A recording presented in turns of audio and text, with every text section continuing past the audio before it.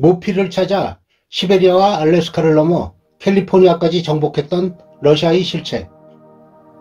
지금부터 400년 전인 1623년 시베리아산 품질 좋은 북극여우 모피 몇 장이면 50에이커의 땅이나 괜찮은 별장 한 채, 말은 5마리, 소는 10마리, 양은 20마리를 살 수 있었다는 기록이 있습니다.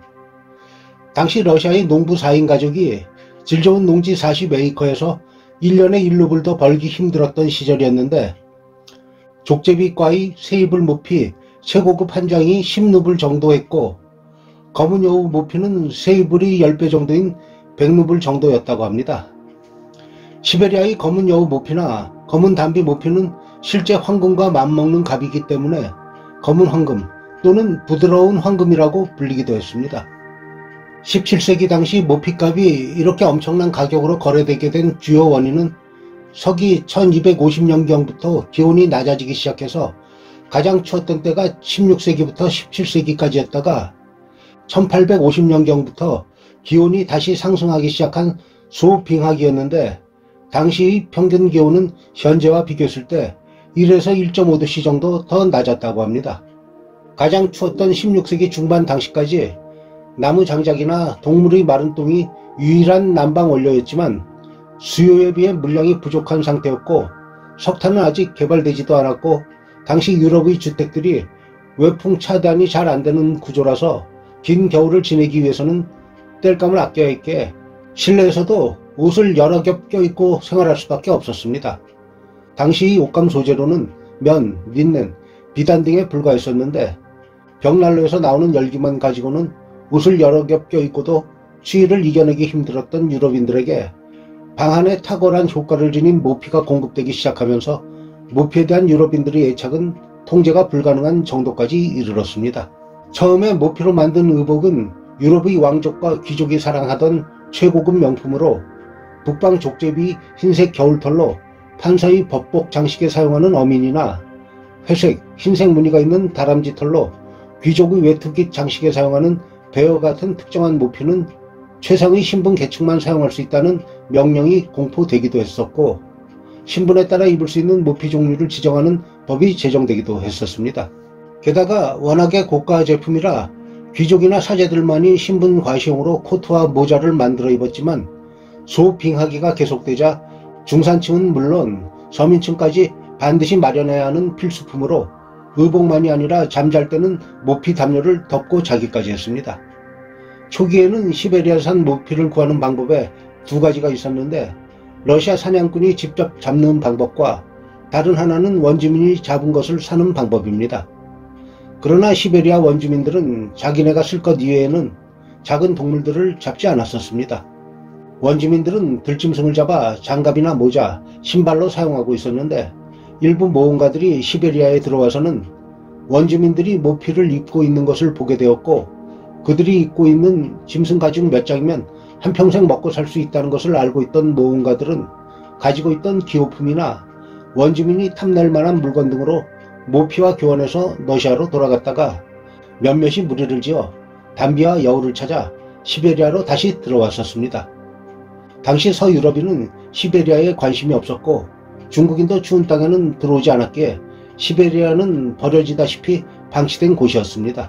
하지만 모피 자원이 무궁무진한 것을 알게 된 러시아가 전쟁에는 타고난 코사크족을 동원하여 1598년 시베리아로 가는 길목을 막았던 11흑 한국을 멸망시키자 모피라는 황금의 누님은 불황자, 범죄자, 지배계급의 수탈에 못 견딘 농로 같은 한계 상황에 처해 있는 많은 무리들이 시베리아로 몰려들어서 마구잡이로 사냥을 하며 모피를 수집했습니다. 러시아에 예속되어버린 시베리아는 몰려온 사냥꾼들로 인해 반항하는 원주민들이 학살당하기도 했지만 소총으로 무장한 러시아인의 상대가 되지 못했으며, 그들과 함께 들어온 새로운 질병의 창궐 등으로 원주민들은 러시아인들이 몰려오면서 작고 검은 털 짐승들이 감나가는 동물임을 알게 되었지만, 그 결과 순록을 유목하며 살던 원주민들에게는 재앙으로 돌아왔습니다.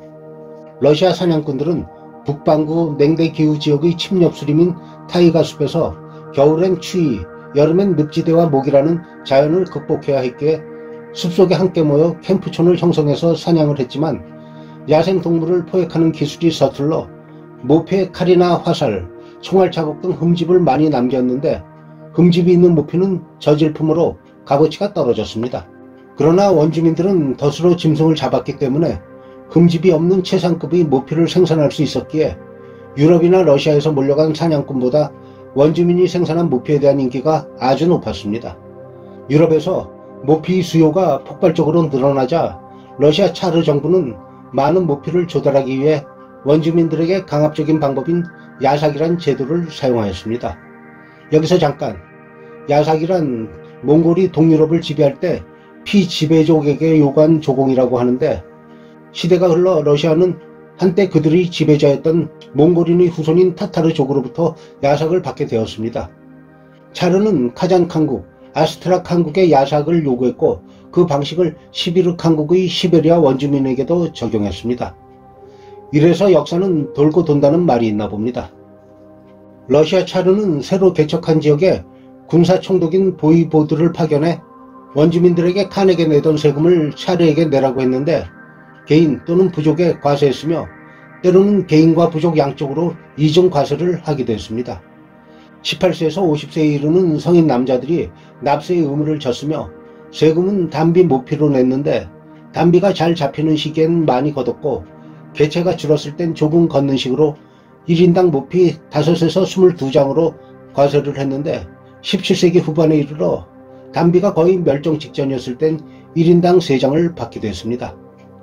보이보드와 세금 징수원은 차르에게 바치는 모피장보다 배나 더 걷는 수탈 행위로 개인적인 축제들을 하였는데 야삭을 할당량보다 적게 내거나 납부를 거부하는 개인 또는 부족에게는 가혹한 처벌이 가해졌으며 모피를 잘 바치는 원주민에게는 술과 담배 등 기호품과 칼, 도끼, 냄비 등 생활용품을 공급하였습니다. 모피 집산지는 톰크스를 중심으로 서쪽으로 토볼스크, 동쪽에는 이르쿠츠크가 있었는데 차르 정부는 러시아에서 모피 가격을 인위적으로 낮춰 거래했습니다. 예를 들면 이르쿠츠크에서 108루브라는 1등급 여우 모피가 알래스카 앵커리지에선 4,779루블에 팔렸는데 그 차액을 차르 정부가 가로챘던 것입니다. 17세기에 이르러 차르 정부의 시베리아산 모피 거래액이 35만 루블에 달했는데 이것은 러시아 재정 수입의 10분의 1에 해당하는 규모였습니다. 하지만 모피 수요가 팽창할수록 단비도 빠른 속도로 자취를 감췄고 토볼스크 인근의 모피는 금세 바닥이 났고 톰크스도 거래량이 급감했으며 이르쿠츠크에 새 모피 시장이 열렸지만 모피 공급엔 한계가 있어서 30년이 채 지나지 않아서 그 시장도 폐쇄하기에 이르렀습니다. 이에 러시아인들은 새로운 모피 조달지를 찾아 동쪽으로 빠르게 이동해 1639년에 태평양 연안에 도착했으며 1650년대에는 만주 헤이룬강 지역에까지 진출해 요새를 건설함으로써 청나라와 마차를 빚기도 했었습니다. 그 후로도 러시아는 동진을 계속해서 1740년대 알래스카의 정착지를 마련했고 이어서 1810년에는 캘리포니아 북부에까지 도달하면서 역사상 최초로 유럽, 아시아, 아메리카 3개 대륙을 잇는 초대형 제국이 되었습니다. 참고로 1841년 러시아는 이곳 캘리포니아 북부 지역을 상트페테르부르크에서 너무 멀어 관리하기가 힘들다는 이유로 멕시코인 사업가 조한 수터에게 매각했습니다. 1740년부터 알래스카로 진출한 러시아는 원주민인 알류트족을 예속화하거나 교역체제에 편입시킴으로써 이들이 모피를 계속 공급하도록 만들었습니다. 알래스카에서의 학살과 예속화, 질병의 창궐도 시베리아에서처럼 익숙한 광경이었습니다. 알래스카로 진출한 러시아 상인들은 서로 간의 경쟁이 치열해지자 무역회사를 합병해 규모를 키웠고 그럴수록 알루트족은 더 험한 지역까지 들어가 모피를 만들기 위한 사냥을 해야만 했습니다. 그러나 모피 공급처로 알래스카는 한 가지 결정적인 약점이 있었는데 유럽까지 운송비가 너무 많이 든다는 것이 문제였습니다. 알래스카를 둘러싼 러시아의 고민은 여기에서 비롯됐는데 1854년에서 1856년 사이에 있었던 크림 전쟁에서 러시아는 영국, 프랑스, 트리키의 연합군과 싸웠으나 패배하면서 재정이 악화되고 군사력도 많이 약해지자 차르 정부는 드넓은 제국의 영토 중에서 경제적 가치가 작은 부분을 포기하게 낫다는 생각에 알래스카의 유용한 자원이 얼마나 많은지 조사를 해보니까 석탄 매장량은 적고 고래잡이도 어렵고 가장 중요한 모피 생산도 앞으로 기대할 수 있을 만큼 많지 않다고 판단하게 되었습니다. 그 결과 자원 개발 전망이 나은 시베리아의 아무르강 위역에 집중하는 것이 좋겠다는 결론을 내리고 1867년 러시아의 차르는 광대한 알래스카 땅을 1에이커당 불과 2센트, 총액 720만 달러라는 헐값에 미국에 매각하는 역사적인 조약을 체결하게 되었습니다. 그 후 이 땅이 금, 백금, 석유, 천연가스, 목재가 가득한 자원의 보고로 드러날 줄은 꿈에도 상상하지 못한 채 결정적 오판으로 인해 러시아는 지금보다 더 큰 세계의 대륙을 잇는 유일한 영토 대국이 될 기회를 잃고 말았던 것입니다. 19세기 말 산업혁명으로 값싼 면화 제품이 넘쳐나면서 모피 값어치도 크게 떨어지면서 모피 시대는 서서히 저물어가고 골드러시의 시대가 시작되었습니다.